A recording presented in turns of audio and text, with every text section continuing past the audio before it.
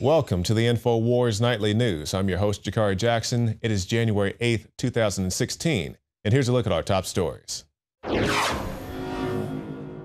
Tonight, 2016 is off to the worst start for stock markets ever, despite intervention and trading halts.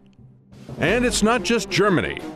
Austrian cops tell women not to go outside as rape gangs take over. And as part of Obama's gun control, we're told, buy a smart gun. You know, it's for the children. Why can't you say the gun cannot be engaged, the trigger cannot be pulled absent that identification? Some version of that, smart gun. But what about children that have protected themselves and others? A male enters, he has a gun in his hand, and he points it toward this young man. At that point, the young man fired his handgun at the suspect, and the suspect was hit. All that and more on tonight's INFOWARS Nightly News.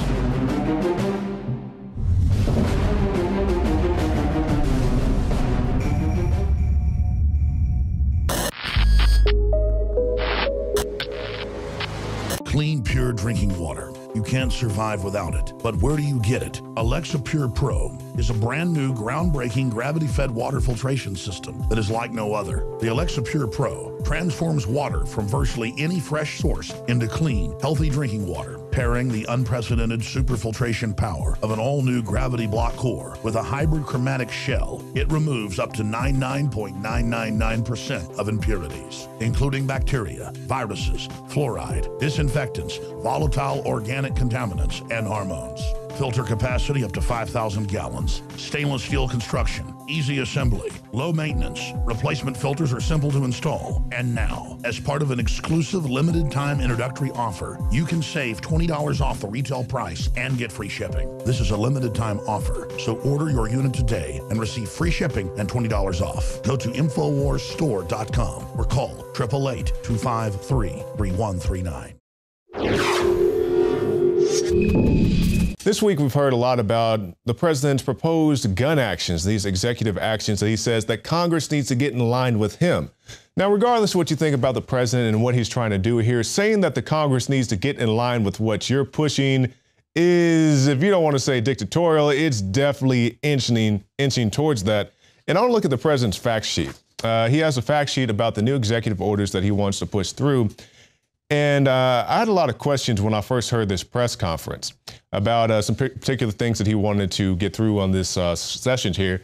And I will say that I may have jumped the gun saying that he wanted to register things such as giving family members firearms. So I was off the mark on this. But on this particular angle, when we're looking at people who are engaged in businesses and what that means, and engaged in the business of selling a firearm. Now, most people would think, you know, some FFL dealer, obviously a brick and mortar store.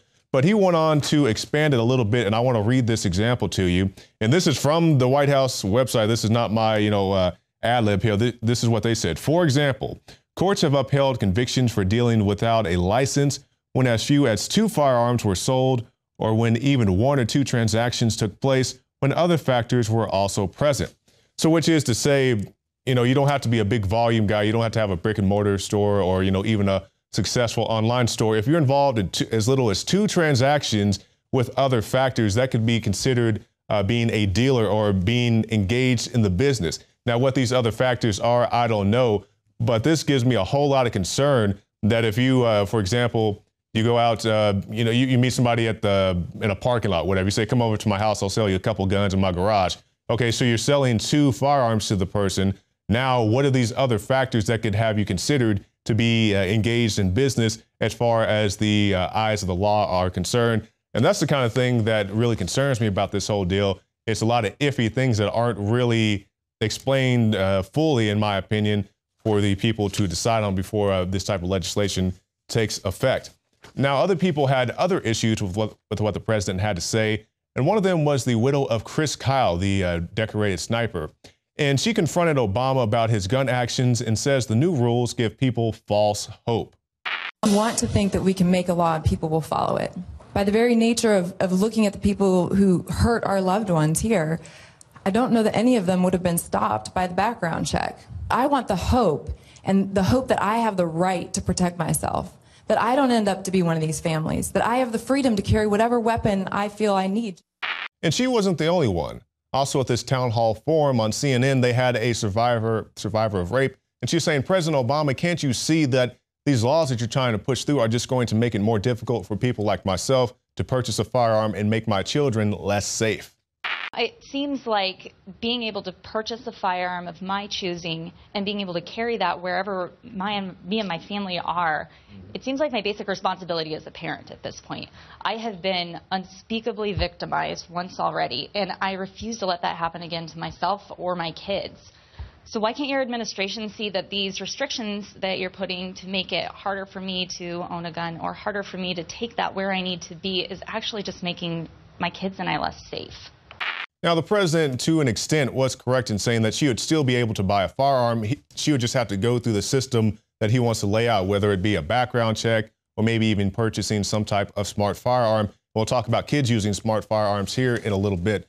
But for right now, I want to do a throwback from the vault and talk about Mayor Bloomberg and his, mayors against mothers having whatever. They keep changing the name. I can't keep it straight.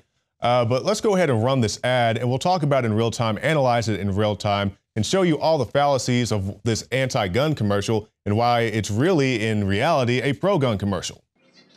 911, what's your emergency? It's my ex. He's trying to break in. Do you have a restraining order? This is my house. Please, my All right, let's son pause is right here. there. Open the Pause door. right there. So the ex is trying to break into the house. She has a restraining order against the ex. To me, that's a pretty big reason of why you should have a firearm in the home. Well, let's go ahead and continue with our analysis here. I need you to stay calm. He just broke in the door. You need to come now. Get away from him. Hey. Hit pause. Hit pause.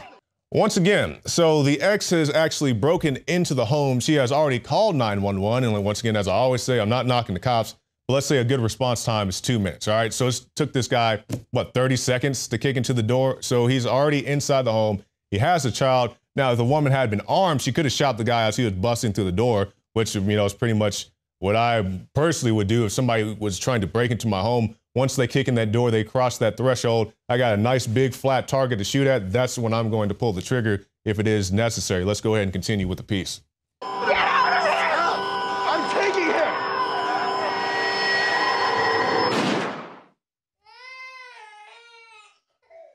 Okay, so now the woman has been shot. You hear the baby crying in the background. And of course, do these type of things happen? It's very unfortunate. And also in the president's plan, he has domestic violence type of thing that he's looking at. And I'm not so much against that. It's just some of the other measures that I have an issue with. But in this piece, so the woman calls the police. She has a restraining order. The person actually breaks into her home. To me, all of those are very good reasons why you should have a firearm in the home and be able to shoot the intruder. And it doesn't even have to be the ex-husband. If it's some guy kicking in your door at 3 a.m, some stranger, he thinks you have a nice PlayStation or whatever. He wants to come to your house and steal it. Those are all good reasons as to why you need to be armed or have the ability to arm yourself independent of any type of background check or RFID. Let's say you do have a smart gun, right? You go get your gun. Your hands are sweaty. You just got out. You got out the shower. You got soap on your hands. Whatever reason, it interferes with your finger on that RFID, and now it can't read your fingerprint scan. So to me, that's a pretty big issue to consider before you go out and purchase a smart gun. Now, once again, I'm not against smart guns per se. If you choose to go out and buy one, that's fine. My issue is if, and it's an if at this point, if they want to mandate that the gun manufacturers have to make them, or if they want to mandate that gun stores have to have them, or if they want to mandate that you have to have one of these type of features on your firearm to purchase it. Those are the questions I have an issue with. And like I said, they're at this point just ifs. Now, our Texas governor here, Greg Abbott, he's been very outspoken about these new proposals from Obama. And he says he wants to override Obama's tyranny. I guess the headline is from Adon Salazar. It says Texas Governor Greg Abbott made good on his promise to challenge the president's gun control initiatives Friday, calling for a constitutional convention of U.S. states to create several new amendments aimed at reasserting states' rights. Now, I was talking to David Knight about this a little bit earlier, and I'm not knocking Greg Abbott here. I think he has the best of intentions, and I do applaud him for being proactive. But David Knight made the very good point that we wouldn't have to add more amendments if we would just follow the ones that we already have, such as, example, the 10th Amendment, where it says that you can't give the feds can't take powers that are not already granted to them, which is to say you have the power within the state to say no to a federal grab or federal mandates, whatever they may be. And David Knight also made the point, if they're not going to follow amendment number 10, they're not going to follow amendment number 40 or amendment number 100 or as many amendments as you want to add to it. If they don't follow what's already in there, the first 10, they're not going to follow anything else. So once again, you know, hats off to Greg Abbott for being proactive, but let's just follow the stuff that's already in there. And now we see CNN. You know, President Obama was on CNN this past week, and now we have a CNN op-ed piece where they're saying that we need to ban the guns and declare a national state of emergency. And this is Elliot Feynman, and he was a proponent of the National Gun Victims Action Council, and he wants the president to follow through on his recent gun control efforts by monitoring ammunition sales and banning those on terror watch lists from buying guns. Now, once again, as we've seen many times before, they try to circumvent the whole gun control argument by saying we're not banning things outright. We're just trying to limit or put common sense reforms as to how they're used, such as example, limiting or monitoring ammunition sales. Like they're not taking your gun away. They're just going to monitor your amount of ammunition and say maybe you can't have that much ammunition. Same thing with magazines. They're not going to take your gun away. They're just going to tell you how many rounds you can have in your magazine, or cosmetic features on your firearms if you live in the state of New York. Just all these different silly things that they're not coming and kicking in your door and taking away your guns. Absolutely not. But they can limit the way that you use your firearms. And it says this can be achieved without congressional approval by Obama, enacting a national state of emergency that scares the gun lobby and pro-gun lawmakers, writes Feynman. So once again, they're making it very clear that they don't want you to have a firearm in your home or be as free as you want to be to express it, because we see in Obama's legislation, he wants to get rid of things such as gun trust. And a gun trust, let's say, for example, if myself and Joe Biggs want to buy a gun suppressor for an AR-15, right? We could go get a gun trust and we can both use it even though we have no criminal history, as he's a combat veteran. I have a clean record, nothing more than a traffic ticket or so. Obama's saying that criminals get into these things and will go buy, you know, a suppressor or a fully automatic rifle and then go commit a crime with it. If that does happen, I'm pretty sure those are very, very rare. Somebody who's going to rob a liquor store is just going to get a .38 snub-nose revolver, whether they buy it legal or black market or whatever else. The black market, of course, assuming that they have some type of prior felony charge. And then they're going to go out there and commit the crime anyway. Nobody's going to go through the long, lengthy process of trying to get approved for a gun trust, if that is the case. Now, I want to throw to a report I did a few years back talking about how smart guns endanger children, because I see this article right here. 5 times kids defended themselves from crooks using guns. And one in particular was a boy in North Carolina who defended his grandmother when somebody broke into their home. She pulled out, the boy pulled out the shotgun and shot the intruder. So this is why you need to have your kids trained how to use firearms. That's why I do recommend, if you are going to have a firearm in the home, take your kids out to the range, say, hey, teach them basic gun safety, like my dad did with me and my sisters and my cousins. He said, hey, this is what a firearm is. You don't point it at people. This is not a toy. You got water guns and other toys. This is not a toy. Teach you responsible ways to use the firearm. And this is something that your children need to know if you're going to have a firearm in the home. As citizens in New York refuse to register their weapons, with politicians who have armed bodyguards, new schemes to infringe upon Second Amendment rights are already in the works.